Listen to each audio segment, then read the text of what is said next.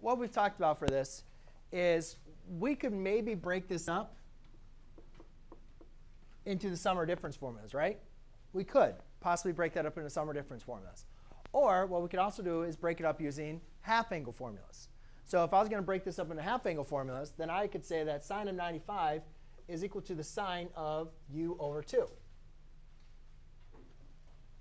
And let's just try that. So if u over 2 is equal to 195 degrees, that means u is equal to 195 times 2, which ends up equaling 390.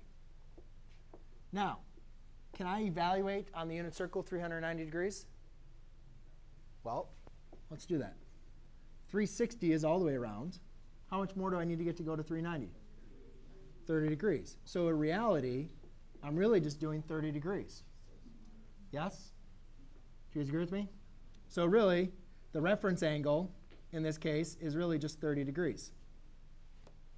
So if I want to use this half-angle formula to evaluate, I need to use my formula. So it's plus or minus. Is it 1 minus cosine of u divided by 2 for sine? Yes. OK. Now remember I talked about the plus or minus? Here's where the plus or minus was going to kind of come in. Now that if you guys look at what quadrant 195 degrees is on, 195 degrees is in the which quadrant? 195 degrees, not u. Third quadrant. Is sine positive or negative in the third quadrant? Negative. So your formula is going to be negative.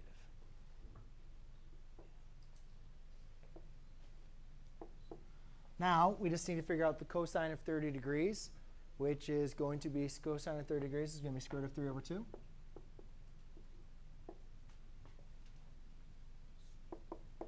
OK? Now again, guys, what I would prefer to do is get rid of my denominator 2.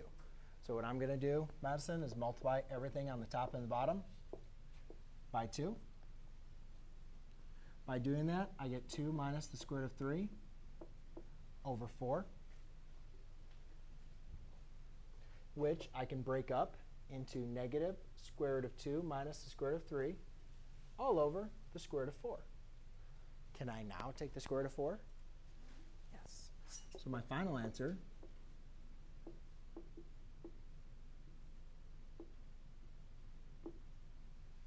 would look just like that. It's a square root inside of a square root, and then divided it by 2.